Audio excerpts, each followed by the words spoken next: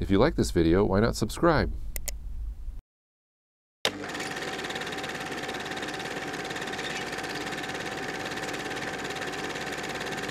Hey everybody, welcome to yet another episode of the Frugal Filmmaker, the place where no budget is no problem. You know, something I've always wanted is a camera dolly. Nothing quite duplicates the smooth gliding sensation of a camera on wheels. But I've always had a hard time building one, not just because they're kind of expensive, but because they're so big and unwieldy, and I can't fit it in the back of my Civic. So I wanted a smaller, more compact version. So I came up with a PVC Table Dolly. This dolly will give you all kinds of shots, work on any smooth surface, and will break down to fit in your camera or light stand bag. And it costs just under a Benjamin. Here's what you can do with it.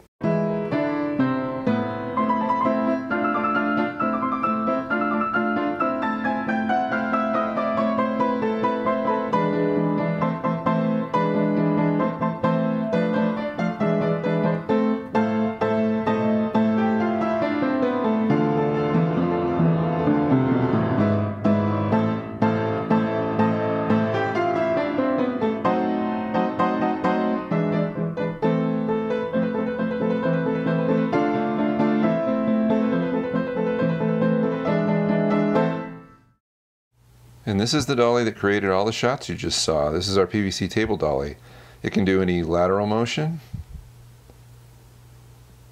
and with a quick adjustment it'll do any circular tracking motion. Your camera goes right here on this quick plate, and you can adjust it right or left or up and down. Now note that this is a static dolly. You're not going to be able to move your camera on the fly. And it's probably only good for camcorders and really small cameras, because if you put a DSLR or a prosumer camera on this, it's probably not going to hold it very well, so don't do that.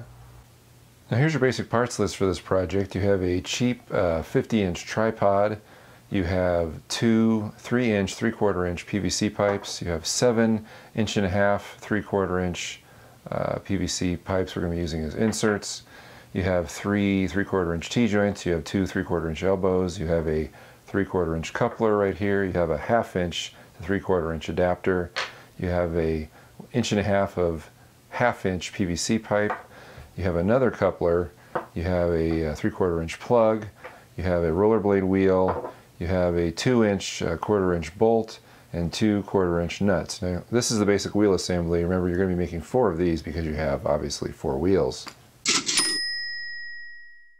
Now here's the tools you're going to be needing for this project. You have a drill of some kind, you have some PVC ratcheting cutters, far better to cut PVC than any hacksaw. You've got 2 pairs of pliers, you've got a measuring device, a ruler will also work, and you've also got a bladed screwdriver. I'm actually going to be using the bladed screwdriver in the multi-tool because it's so short, but if you don't have one of these, try and get a short bladed screwdriver. This is long, obviously. Now you're going to want a versatile way of attaching your camera to your table dolly, and you do that with these pretty cheap tripod heads, and they come connected to these really cheap tripod legs that really aren't good for much, but these heads are very good because you can fit them on some 1/2-inch PVC pipe, which is what I noticed one day when I was looking at these. Now you can get these tripods pretty much anywhere. They're all basically the same, they've just been rebranded. This is a Targus version. It comes sold at Radio Shack. I got mine for $8 on sale. Normally they sell for $16. I've seen them at Big Lots for $10. On eBay, if you type in 50-inch tripod, you'll get a slew of these. The cheapest ones are about 12 bucks with shipping. Not too bad of a deal considering what you're going to get out of this. But once you get one, if you just undo this screw right here,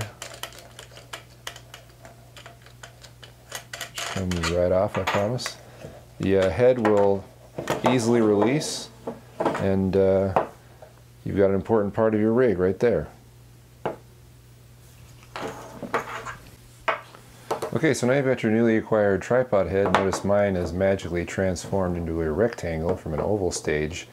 And you're going to loosen all these connections here so it's a little more flexible, and then open it up so you have access to this piece right here, which is where you're going to be inserting your 1/2-inch PVC pipe. But if you notice, this is not quite a 1/2 inch in diameter. You can't just shove it in there. You're going to need to help it a little bit. So what we're going to do is we're going to take our short bladed screwdriver, which I'm using from the multi-tool here, and insert it into that opening like so, and you're going to want to turn it so it opens even more. If I can get it to work. Promise it opens even more. Opens even more. There we go.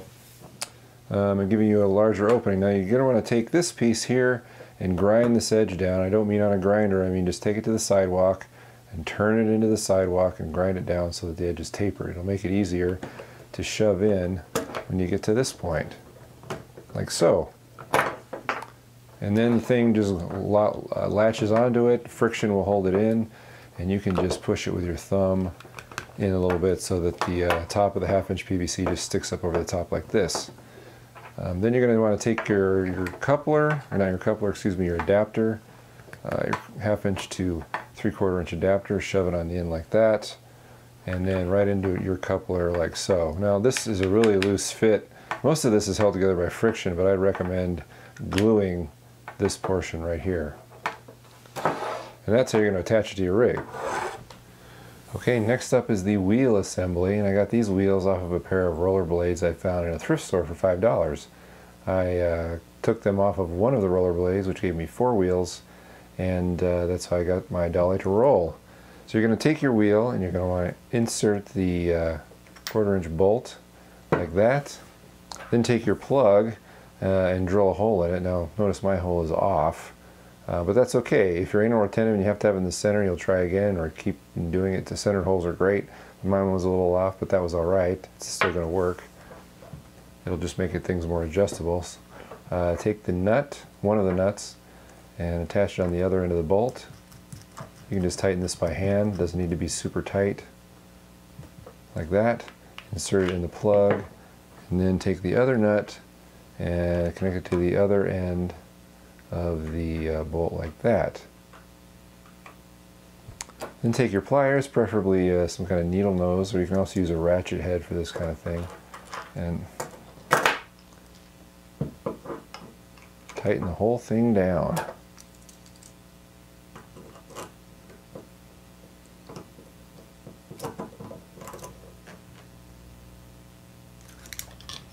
And when you're done, simply insert this into a coupler and your wheel assembly is finished. Now make 3 more of these. Now to put your wheels together, we're going to take one of your T-joints and put in some inserts into each hole. So it's going to look something like that. Then just simply add the wheels on both ends. And presto, make another one of these. Now the final component is going to be the main hub, which will connect everything together, and we build this around a T-joint. Place an insert in the top like that, and then the 2 3-inch pieces on the sides like that. Then add the elbows on both ends like so, and you're done. And here's the basic parts of your table dolly broken down for storage and or transport. And assembling the thing from here is pretty easy. Here's how you do it.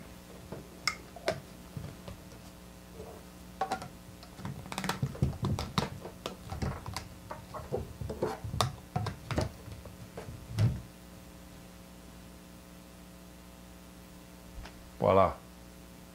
You might be asking yourself, why build this on a 3/4" base? Why use this 3/4" coupling? Can't you just build the whole thing out of 1/2"? Well, of course you can, but if you use this 3/4" base, it will now be compatible with our PVC light stand that we built a few episodes back.